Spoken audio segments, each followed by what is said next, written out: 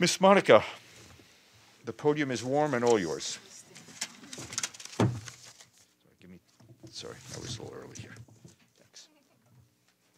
High productivity. So good afternoon, everyone, and thank you very much, Stefan. I have a very short briefing today for all of you. I know it's a special day. The President of the General Assembly, María Fernanda Espinosa, has just attended a meeting with the Department of Public Information and representatives of non-governmental organizations, NGOs. Ms. Espinosa declared that we all need to join forces to make sure that multilateralism is taken seriously. She believes that the voices of civil society are key to make the UN relevant to all, and that communities around the world have a crucial role to play in the achievement of the Sustainable Development Goals, our SDGs. And earlier today, Ms. Espinosa issued a tweet recognizing the work of volunteers as she marks International Volunteer Day. The PGA recalls that as we approach the 70th anniversary of the Universal Declaration of Human Rights, we also recognize volunteers who embody the thinking of the architects of this declaration. She thanks all volunteers around the world who dedicate their time and passion to others. And on her agenda, finally, the PGA has chaired a meeting at the GA Hall on the report of the first committee, followed by her conversation with NGO representatives in a separate gathering, of course. The PGA is also holding separate meetings with the Minister of Children and Youth Affairs of Ireland, the chairperson of the Coordinating Bureau of the Movement of the Non-Aligned Countries, Mr. Samuel Moncada, and later today, Ms. Espinosa will meet the General Committee, and this evening she will be at the 2018 UN Correspondents Association UNCA Awards ceremony to celebrate the 70th anniversary of UNCA and to honor the winners of the best media coverage of the United Nations. Sounds familiar? Thank you very much. Now I take your questions. I will start with Joe and then Mr. Abadi and Carol in the back. Joe, yes, go ahead. I'd like to know if you have any more details on the scheduled meeting tomorrow of the General Assembly. You said at 3 o'clock on the proposed anti-Hamas resolution in terms of format, voting procedures, et cetera. Okay. We don't have any further announcements to make on the format, and then the meeting will be, as we said before, held at 3 p.m. at the GA Hall, and it will also be a webcast for all of you to follow. Thank you, Joe. Mr. Abadi. Thank you, Monica.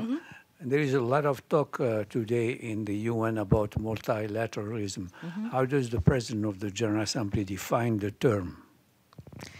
I think the President has said from the very beginning that we are living in very challenging times, and the only, absolutely only answer for our challenges nowadays is multilateralism, is cooperation.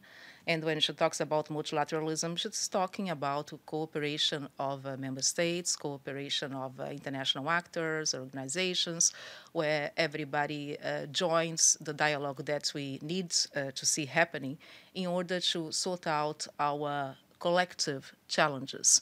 And also, I don't know if you recall her presentation for here at Columbia University shortly after taking office, where she spoke to students who had the same question.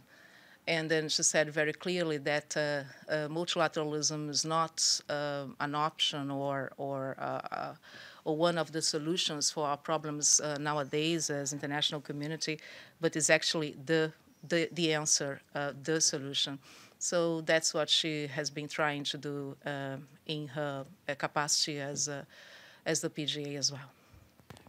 Does the definition imply the participation of NGOs in the decision-making process?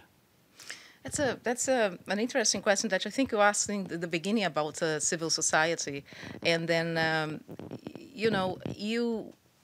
we remember our theme for this presidency, which is basically making the UN relevant to all. And what I said to you in the beginning, I think early days in these briefings, it's actually valid. When we are seeking a dialogue, we are seeking the involvement of other parties. We have to be inclusive.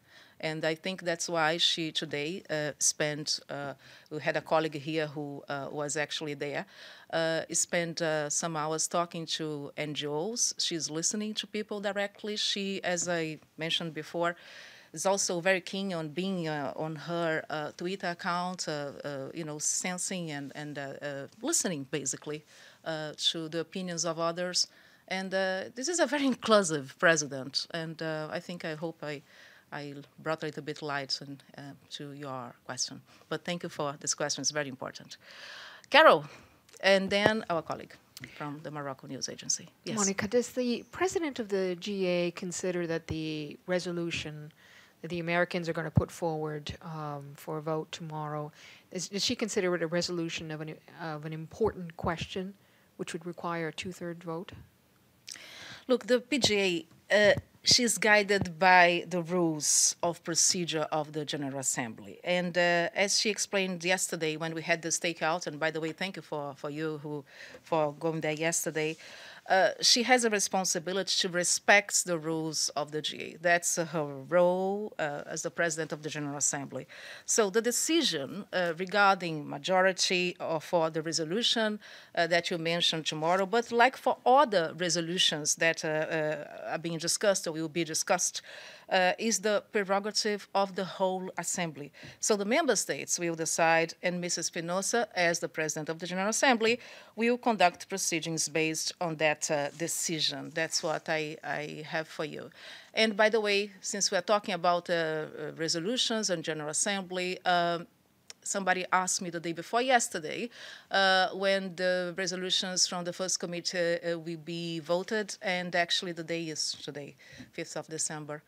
And then, yeah, go ahead. Yes, thank you. The PGA yesterday launched this important campaign with Prime Minister Gaston Brown from Antigua and Barbuda on plastic pollution in water.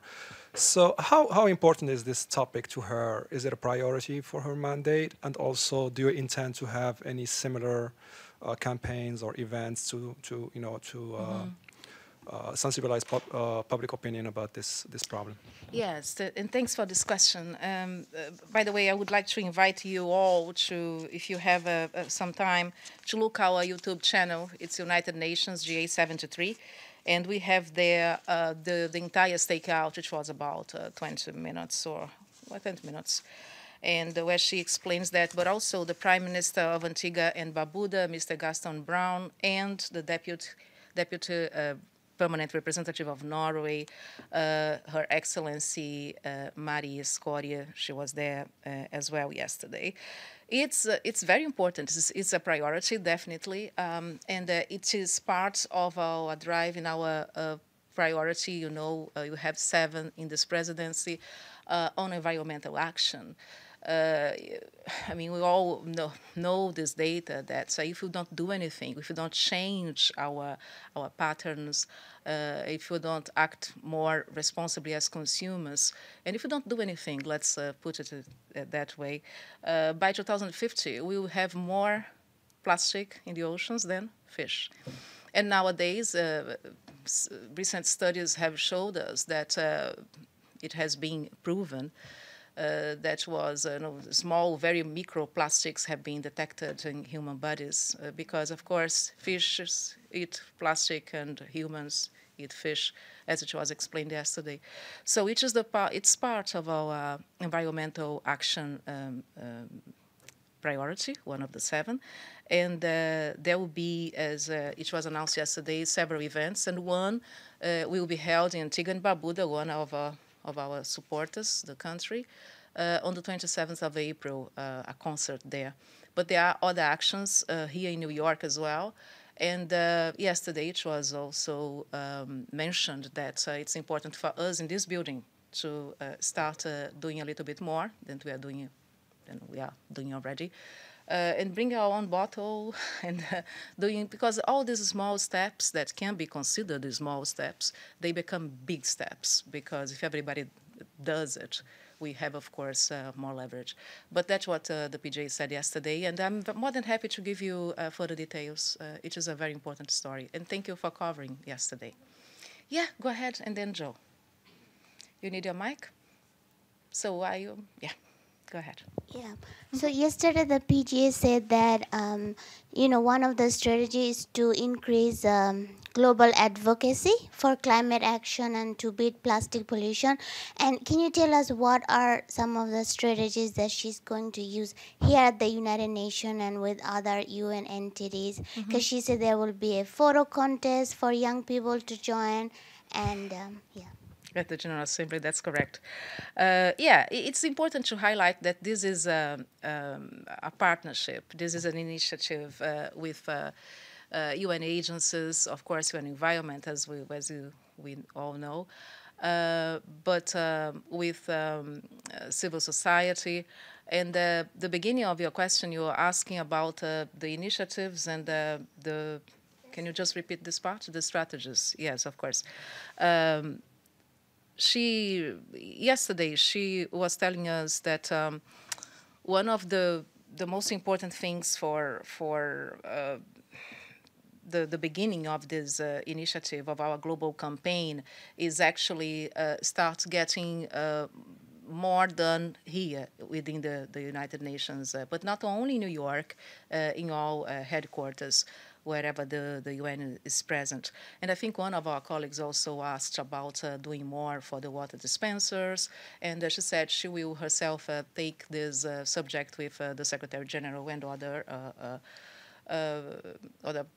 parties here which are concerned in order to see how we can do more. But again, also many of us have started already, and we can do even better. Yes, thank you. But thank you for this observation. Joe, you have the last word. Go ahead. I have the last word? Okay. I want to go back to the resolution that's going to be under consideration tomorrow, proposed by the U.S., condemning Hamas for rocket fire, et cetera. You said it would be entirely up to the member states to determine whether it's an important question requiring two-thirds vote or not. I'm wondering, though, is there any either parliamentarian or role for the president herself in looking at the precedent of the series of votes taken, I think it was last Friday, on the various resolutions dealing with the Israeli-Palestinian conflict, all of which were critical of Israel. Two of those resolutions, at least, including the one on the Golan Heights, were adopted but did not have anywhere near a two-thirds vote. So is there any issue here if there's a different standard applied to essentially a subject involving the same dispute that singles out this one resolution requiring a two-thirds vote when that precedent was not followed in the series of resolutions adopted, again, I believe last Friday? Look, I think we should not get ahead of ourselves here today. This vote is tomorrow. The meeting is tomorrow at 3 p.m. At the General Assembly. As I said before, she is guided by the rules of procedure. This is not, we're not talking here about different standards of different mechanisms. We are talking about rules of procedure that are clearly established of the General Assembly. And she herself explained yesterday, she has a responsibility to respect the rules of the General Assembly. So I would leave it for the meeting tomorrow, and you all are invited to follow. And of course, we will see what member states decide on course of action, which action they would like to take. But thank you. Mr. Abadi, go ahead. Thank you, Monica. One of the biggest issues in the United Nations is the non-implementation of resolutions. In the General Assembly, as you know, they are only recommendations, so the President can only encourage. In Security Council, it's a different situation. They are mandatory. What can the President of the General Assembly do to effect or help implement the resolutions within the Security Council? Well, the President of the General Assembly is the President of the General Assembly, is one of the 6 main bodies of the organization, as we all know. I would refer you to, in regard with resolutions by the Security Council, to the Security Council. But I can say in general, Mr. Abadi, that the President has been very clear about that resolutions are to be abided with and are to be implemented. It's very important that what we decide are implemented. And with that, I would wish you a wonderful reception this evening, and congratulations again on your work and on the 70th years young. Thank you very much. I see you tomorrow. Thanks. Tomorrow.